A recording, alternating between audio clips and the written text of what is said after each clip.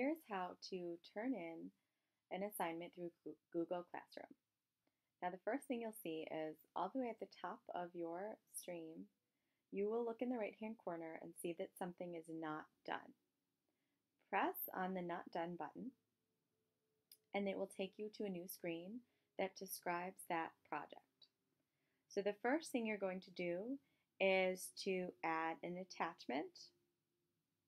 And let's say you want something from your drive, like if you were doing a slide presentation, and you are going to choose something like how to be safe online.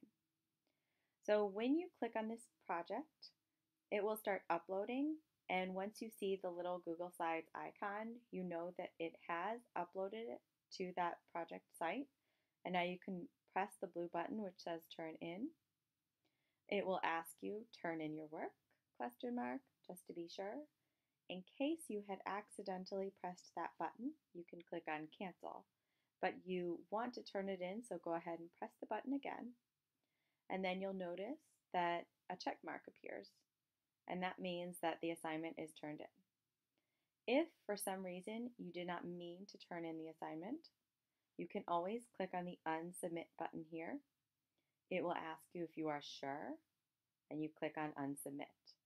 And then you can continue working on your project until you are finished, and then you turn it in again.